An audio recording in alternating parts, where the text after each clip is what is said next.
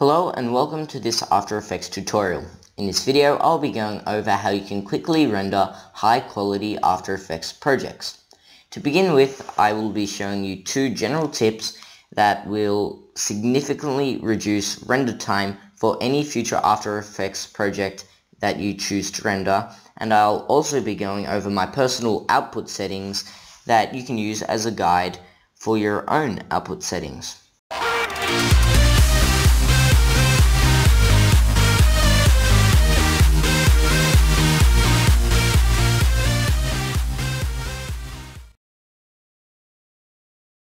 So tip number one, we'll be changing some global hidden After Effects program settings which will allow for faster rendering in the future. To do this, you want to hold Shift on your keyboard, then with the toolbar at the top of the window, you want to click on Edit, then go down and highlight Preferences, then go up and click on General whilst still holding Shift.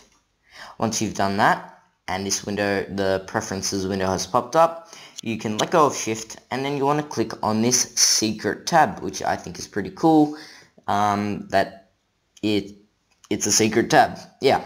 And then once you've clicked on that secret tab, check these two boxes, and with the purge every blur frames during make movie, you want to set that to 2. So once you've checked those two boxes and set that value to 2, you can hit OK, and that is tip number 1 done.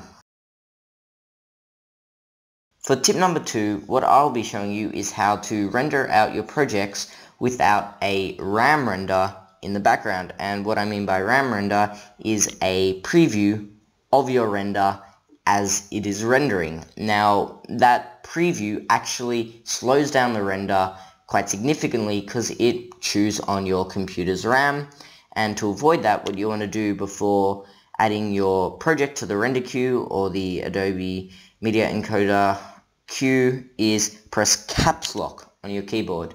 Once you have hit caps lock, you just have to hit it, you don't have to press it, just hit it as though you're activating caps lock. Then you can go ahead and composition, either add to Adobe Media Encoder queue or add to render queue, whatever you're using. So click that, change your settings like usual, and you'll notice that this preview there won't actually show you a live preview, and that will significantly reduce rendering time as that preview chews on your computer's RAM, which is required for the render itself. Okay, and lastly, for tip number 3, I'll be going over my personal output settings so that you can retain high quality whilst also rendering quickly. Now first, you want to click on this best settings next to render settings. Make sure quality is set to best, resolution is set to full. That's pretty much all you need there. That's all good. Next thing you want to do is click on lossless next to output module. You want to change the format to QuickTime, and then down here under video output, click on format options. You want to set this quality to 100. If you want a faster render and still good quality, not the best quality, you can set this anywhere between 80 and 100. Under video codec here, make sure that is H.264. That's all you need to do under format options. Then down here for audio output, if your composition has audio, make sure to either select audio output on or audio output auto, and 48,000 kilohertz is fine. So that's cool. You can hit OK. That's all set.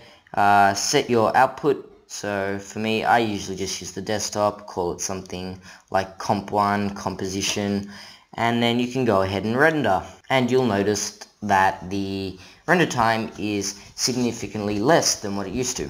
If these tips helped you out, show your support by subscribing. There's a button on the screen right now, so go ahead, click that, like this video, and share your thoughts in the comments below.